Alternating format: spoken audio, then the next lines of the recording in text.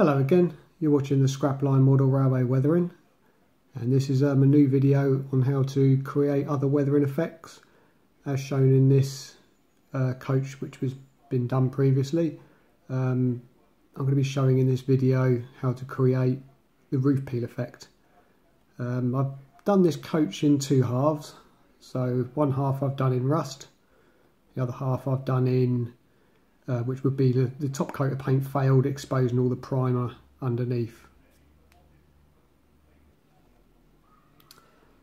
So as you can see, the rust here is kind of a good effect to create, obviously with corrosion setting in underneath the paintwork, which is sort of blistering its way through the paint and then creating that peeling effect. This actual effect is really good on things like fire damaged coaches or locomotives and stuff, which I will show how to create a fire damaged coach in the future using this particular technique. And of course, obviously the primer is a completely different base coat to use, but hopefully this will give you an idea of what to do. This wagon, I prepared this one without using any base coats underneath it, so basically the stuff that I used to create the peeling effect hasn't got nothing underneath it, but it gives you an idea of what it looks like before you start applying all the weathering powders and stuff that goes on the model. So the model I'm going to be doing in this video is this Hornby Class 50. This was originally 50002 Superb, and I've stripped the numbers off and renamed and renumbered it into Renown. This is going to become part of my own loco fleet on my layout. This will sit alongside 50030 and 50046, both all three of them being in rundown condition as they were just before they were withdrawn. I've also stripped off a lot of the weathering at the side, which Hornby stick on there. I don't quite know what they use, but it was an absolute nightmare to get it off.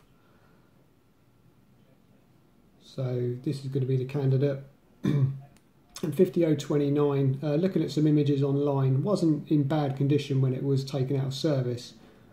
So I'm going to work on just a few areas of creating the roof peel effect, sort of mainly around where they failed, sort of around the head coat boxes, the roof fan areas and some of the other roof panels, just the occasional bit here and there, and which is perfect really to sort of speed the video up and not show you how to create a roof peel effect over the whole model.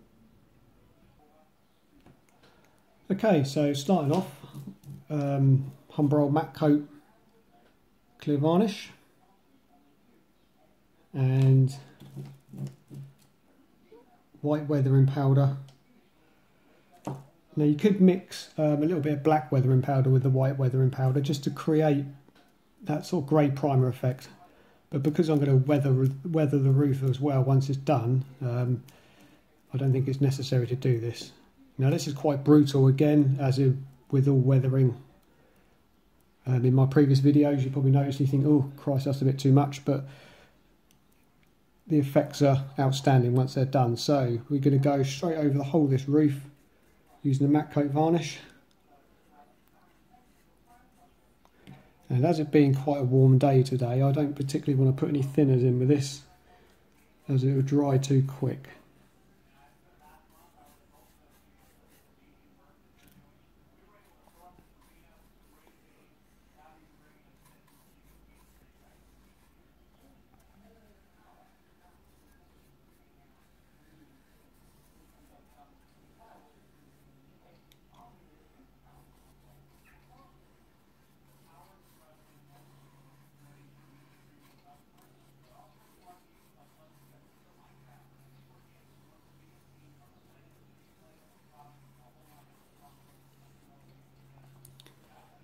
Okay, I'm going to cut the video and then come back to it once the varnish is done.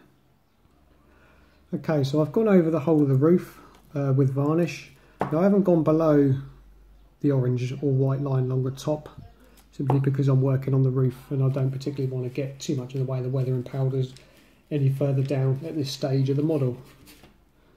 So getting yourself an old cheap brush.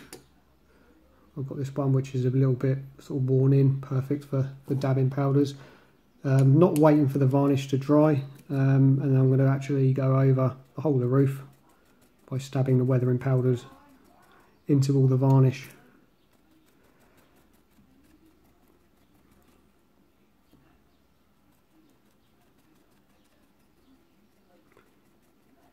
I've also done the front of the head coat boxes as well, so I'm going to dab the powders into them as well. I'm not going to go too much around the Network South East emblems, and with the lights and stuff like that along the head coat boxes, they can all be cleaned off afterwards.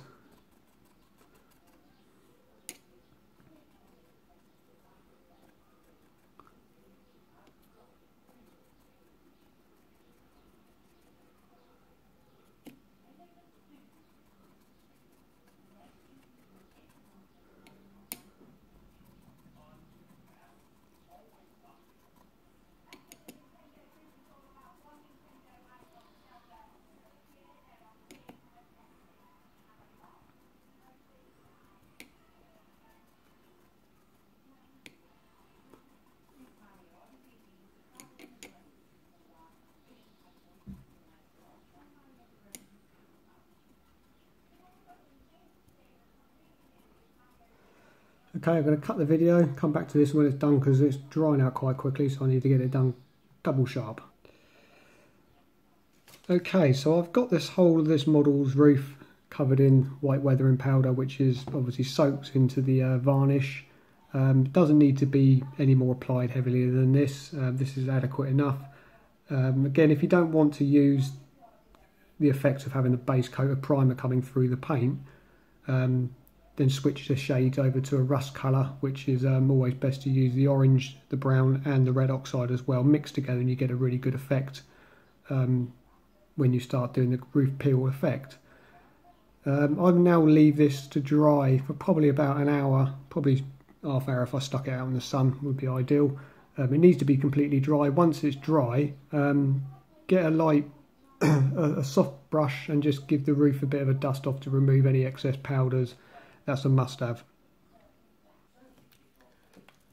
Okay, so I've given that time to dry, and the next stage is basically to repaint the roof, and I'm going to be using Decal Fix by Humbrol and a suitable rail match acrylic paint, and they're mixed into a pot of about 50 to 60 parts of the Decal Fix, and anything between sort of 50 and half. So half and half mix is good enough, but I find sometimes actually the Decal Fix, the more you got of that, then the better the peel you create. Now this is quite a messy job, and I've only actually just managed to mix the pot up, and I'm absolutely covered in black paint already. So give my hands a quick wipe, and the brush handle as well. I managed to get it up the handle, but it's there. And what I'm going to be doing is being really careful with this, as because it's so watery, it gets everywhere. So thin layers brushed over the roof. Try not to go too heavy, so the thinner the brush fall along the sides, the better. Now you may find it may catch onto something like the roof detail and may run down the side of the loco. I always have a bit of tissue or cotton bud to hand just in case anything does drip down the sides, that I wipe it off straight away.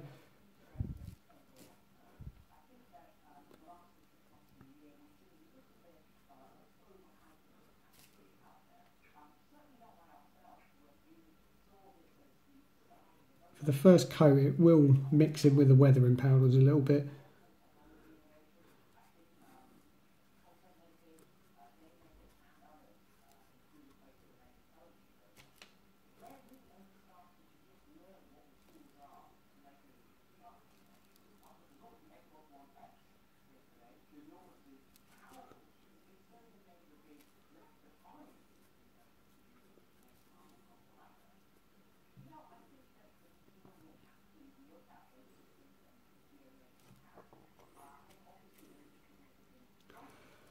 Every brush load that you put on here, just wipe your brush out on a bit of tissue just to remove any powders that your brush picks up. Otherwise you kind of you're trying to create a black roof again and you almost turn it into a grey. So top tip.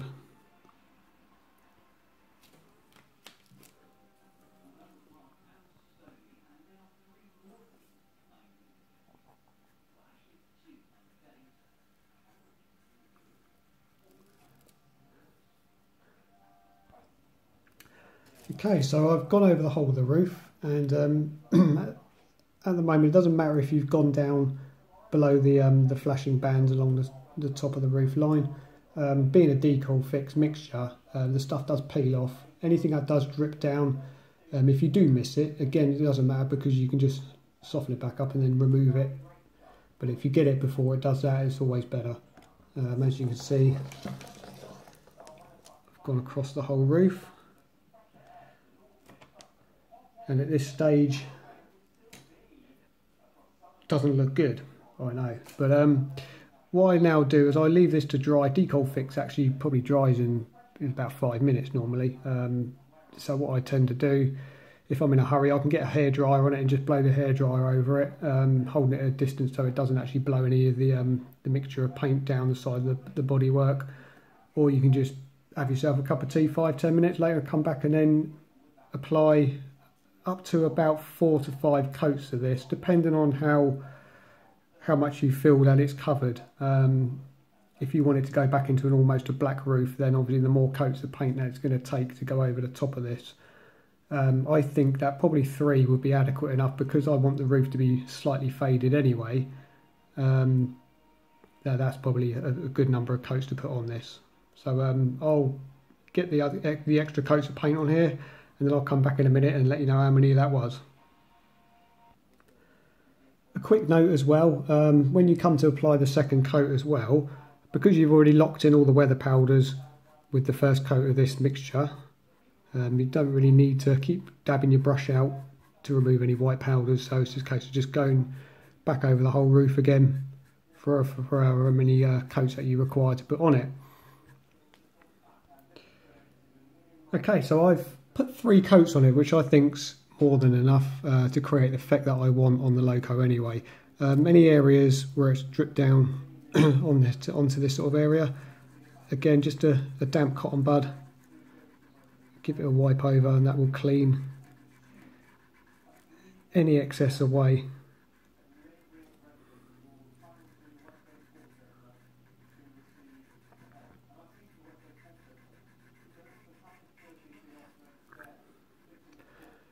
There wasn't too many drips on here. There was one large one on the other side which I removed completely, which drips all the way down the side of the bodywork. That's that. Okay, the battery's getting a bit short on my camera, so what I'm going to do is just do a couple of little areas on the roof just to give you an idea of the next stages of creating the paint peel effect. I'll get a little barbecue skewer and snap them in half. Cocktail sticks are just a little bit too sharp and pointy, so with this one I normally just bang it on the table or the worktop just to kind of blunt the point off a little bit, and then you just want to drag it over the surface of the area that you want to create the roof peel. That way it just breaks through the surface and exposes and gets through down to the weathering powders. With a brush, light dipped in thinners and then just dabbed out on a bit of tissue paper, I'm going to just brush some thinners over this area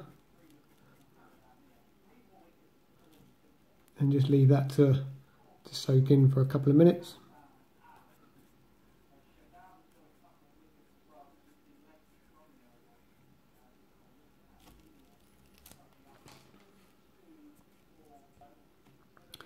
Okay, so the next stage is to use the point of this and to find a little area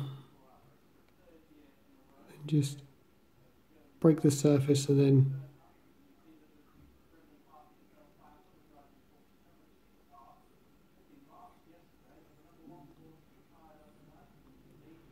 and to create the paint peel effect.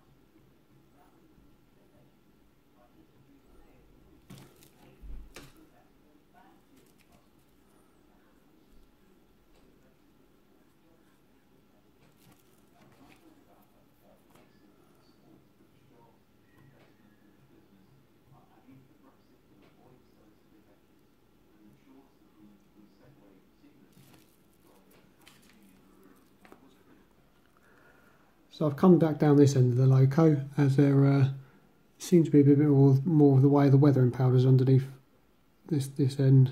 I must have missed that area.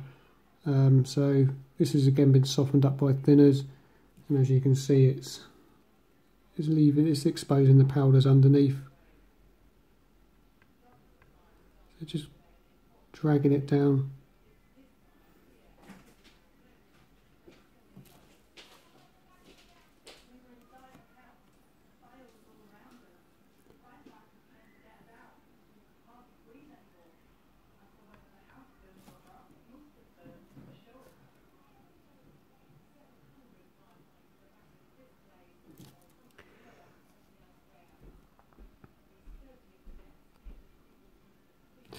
Yeah, so that's basically what you're trying to achieve. What I'm going to do is I'm going to have to cut the video now because I think my camera is about to die. I will come back with the second part of this video, which shows you the finished result of what I've done, and also how to create the weather effects on top of the just the faded and obviously the blistering paintwork as well. And also I'm going to, either in the same video or a separate video, show you how to weather everything else on this locomotive, which is pretty much the same as what I did on the Class 40 that I did. Shame I couldn't show you a bit more of getting the peel on it, but I may well come back with a second part and just maybe have another go at it, because the thing is with this, you can reactivate it any time, so I can come back to it in about 3 weeks time and just carry on with it and just do a bit more peeling. But for now, you get the idea of what's what. And again, if you like all my stuff so far, please do subscribe, share the videos out to anyone you know, and hopefully, I'm hoping you can see that because I can't barely see it on my screen. But yeah, I shall see you again soon.